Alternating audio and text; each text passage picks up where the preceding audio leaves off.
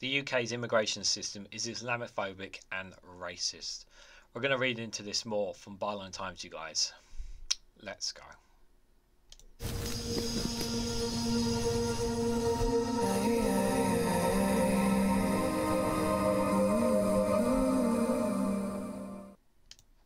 Good morning, good afternoon, good evening, wherever you are in the world. This is Reganelite here with an article from Byline Times with the headline that the UK's immigration system is Islamophobic and racist. Expanding Prevent into it will re-traumatise refugees. The extension of the controversial counter-extremism programme into immigration and the asylum process risks embedding racism at our borders. Guys, just before we go any further, if you can hit the like button and share across social media so other people are aware of this video. So, I've talked on many occasions about how our police force here in the UK, in particular England, especially England, I can't really judge Wales police in Wales and Scotland. And the reason why I bring them up is that there's been numerous stories and information out there that's confirmed that the police is institutionally racist in England. The trust that people have in the police force in England is at an all-time low. It's very, very low. And I've always said that there are always one or two good officers. I know there are always people who will always say that all of them are the same, but I will not accept that in any way, shape or form, because I've met and I've known some police officers who are not like that, and I won't accept that premise that all police officers are racist, bad, and all this kind of stuff.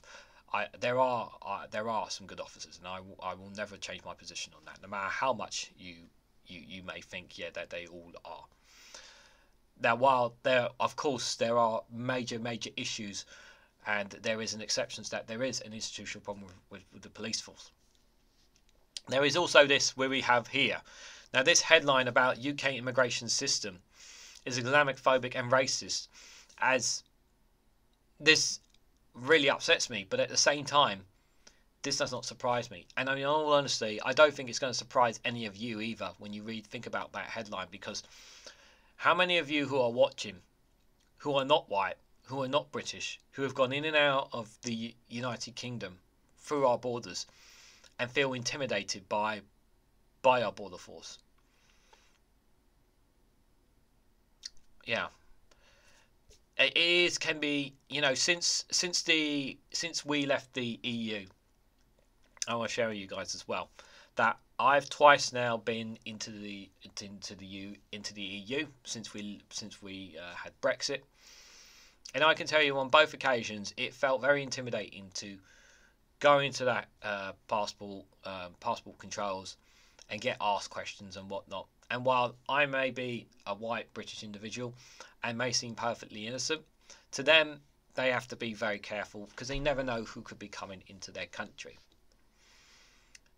Now, I'm trying to put myself in the shoes of somebody who is not white and that is not British, or maybe of a different religion, and are seen indifferently because of that. And why?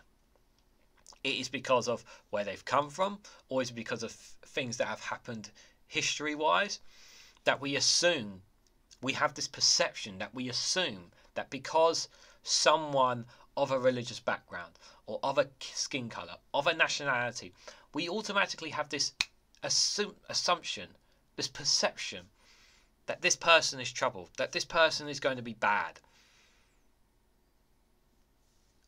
Why do we make that assumption?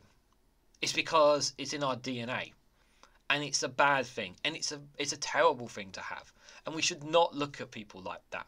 And I want to make another premise as well before we read into the article as well.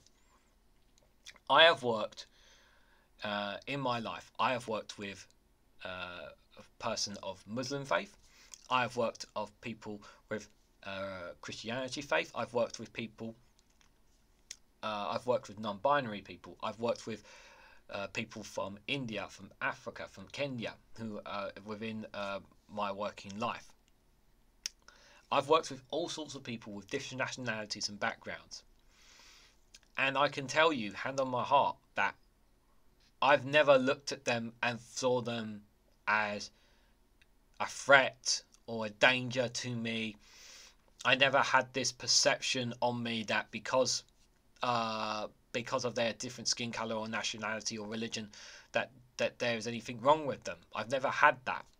I've never had that perception on me. But obviously, for some people who are watching, they have never had the opportunity to meet people like them, to work with people like them, to get to know people like them. So you don't really know what they're like until you actually spend time with these people of different skin colors, of different backgrounds, of different ethnicities.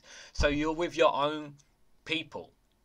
And so when you're with your own people all the time, and when there is a perception that everyone around you, that everybody else is bad, and yet your group is okay, you have this perception created about them. Yet you've never even had a genuine discussion, a genuine sit down and a chat with them. And this is the thing, yeah.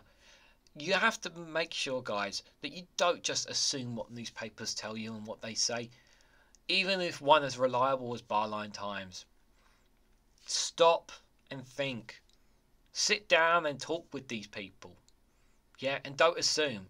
You know, the friend of mine who I don't talk with much anymore, he's a Muslim. I remember one time he was telling me about how he constantly always gets attacked because he's a Muslim. He gets verbally abused. He's been assaulted simply because he's a Muslim. And you know who I've never seen him anything but a good person, a family man, a friend, just somebody who's just trying to live their life. And that's all I've seen him as. And the reason that I've seen him nothing more as that is because I've got to know him and spend time with him. But for some people, they don't know that because they've never had that in their lifetimes, to be able to sit and work or spend time with different people of different cultures and backgrounds. So how do you know that a whole ideology of somebody, ideology of people, or a whole nationality of people, how do you know what they really are unless you actually spend time with them?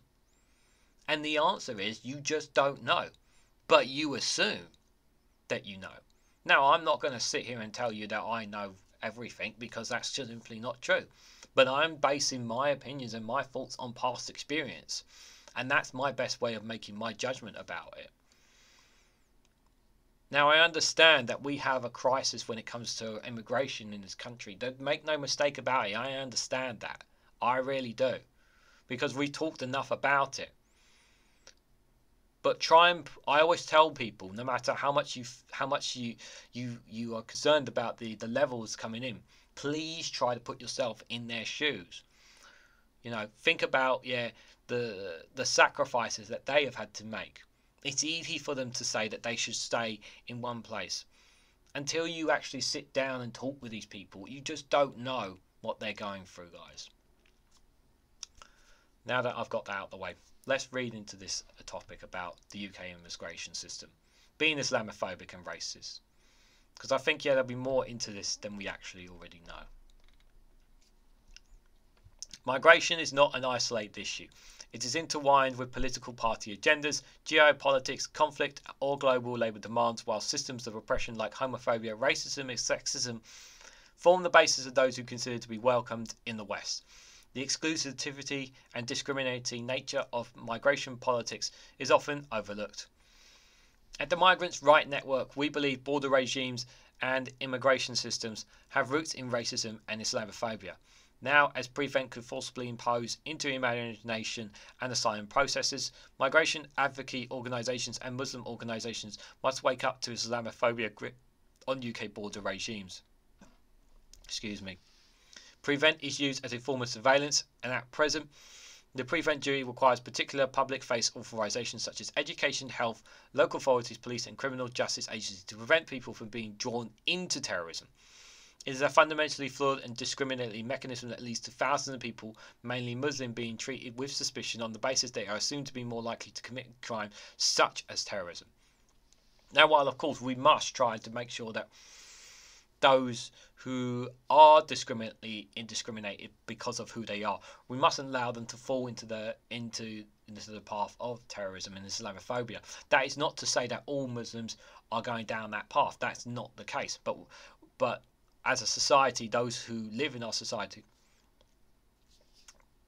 we must also make sure that they don't ever go down that path in any way, shape, or form.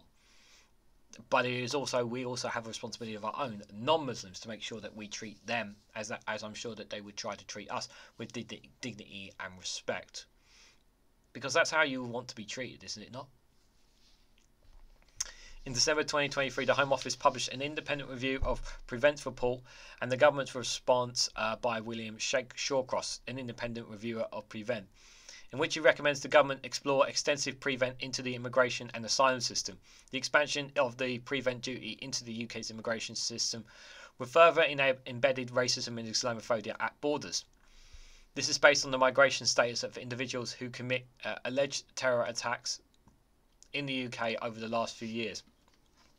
Specifically, he states people who are fleeing conflict zones or are parts of the world where extremism ideologies have strong presence and are more likely to be susceptible to racialisation, especially if they're deeply disappointed by their reception in the UK. It drives them further down there. If you come into the UK and you've been through a lot, and you come here with the intention of obviously want to work, want to contribute, want to have a great life and everything, and you come in here and you're just treated like dog crap. You know, what else is there left for them? That in itself could turn and radicalise them. It's very easy to radicalise someone when they're physically. It's very easy to radicalise someone when they're physically and mentally broken, when nobody will care for them, nobody looks after them. Where else are they supposed to go? It's very easy to manipulate a broken man. But if you inspire someone, they can really make a difference to people's lives. There is an explicit emphasis on Islamic extremism in the review, and little to no reference of countries with high rates of white supremacy or far-right activities such as Ukraine. This highlights the increasing trend for migration to be viewed through the lens of national security, in particular migration from Muslim-majority countries, because Muslims are viewed forward to the Islamophobic assumption of their proximity to terrorism. It also seeks to effectively punish people for the barriers within the UK immigration system and how they are treated. The UK's immigration measures are already disproportionately impacted racialised and Muslim communities. Muslims are the most impacted by deprivation and citizenship powers. 7 out of 10 irregular arrivals to the UK are from Muslim-majority countries, and occurred as a result of a lack of safe routes to seek protections in the UK. And Muslims bear the brunt of racist integration narratives and internalized border controls such as the right to work checks. In the review, Shawcross claims that Prevent is not doing enough to counter non-violent Islamic extremism, and goes on to say it represents the primary terrorist threat to the UK. However, Muslims are arguably persistently perceived as a threat and treated with suspicion around their loyal so-called British values. Deprivatisation of citizenship has been used to strip British citizens of citizenships on the grounds of national security. Yeah, we forget about that, don't we? You remember how how easily they can strip away citizenship from people? How wrong is that? After being accused of suspected terrorist activities, evidence shows subject of citizenship deprivatisation on national security grounds have been almost exclusively Muslim and from Middle Eastern, South or West Asian or North African backgrounds.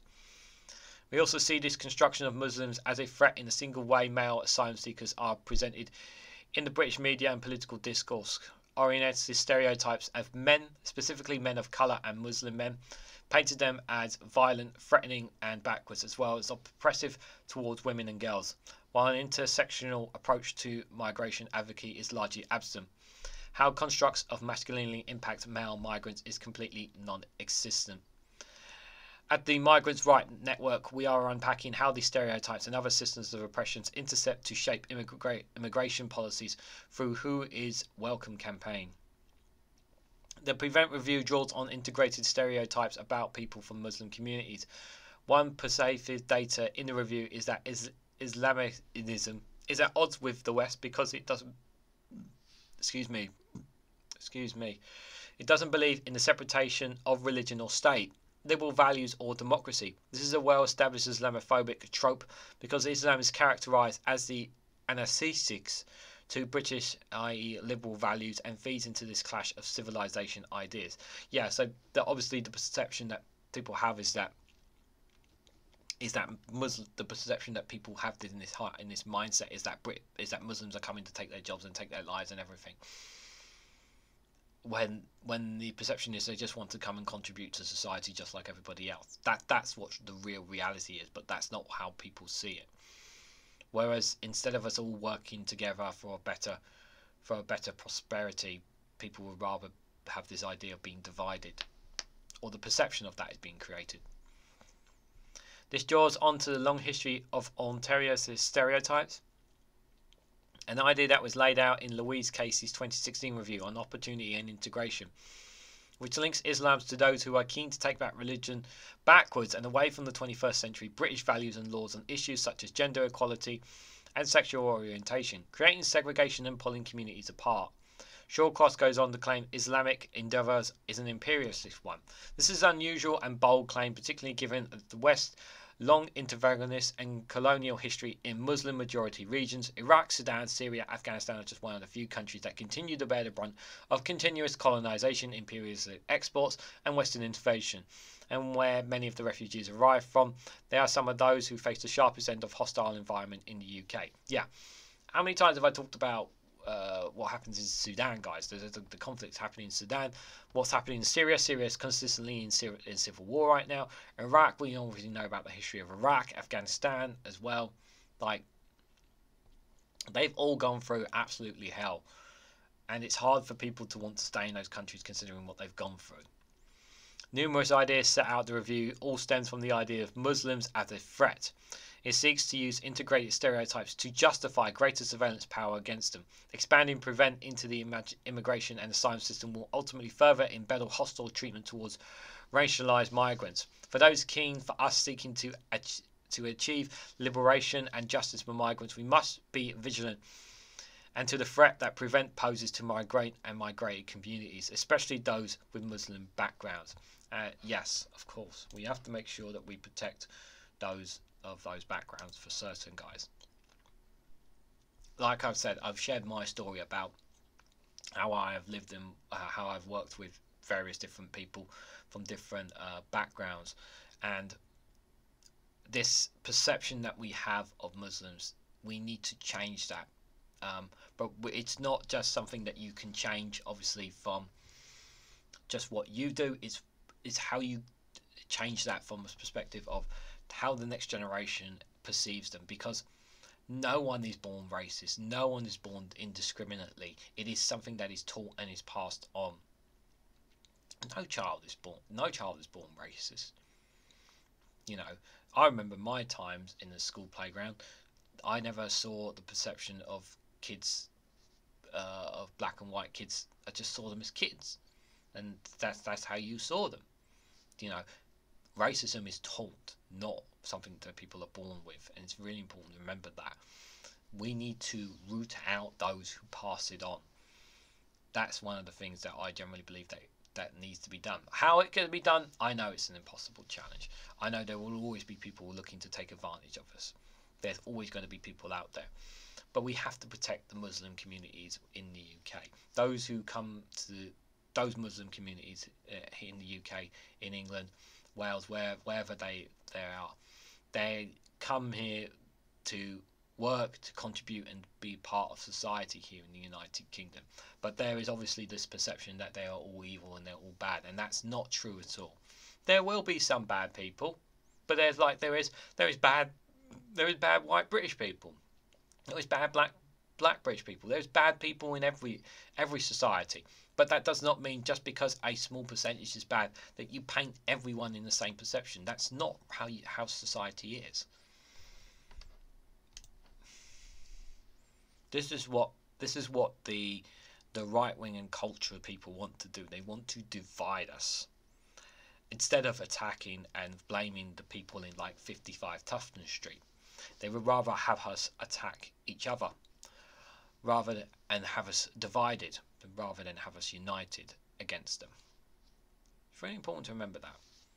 I found this argument and this article very interesting, guys. Well, what did you guys make of it? What do you guys think of some of my thoughts? Let me know what your feelings are in the comments section down below.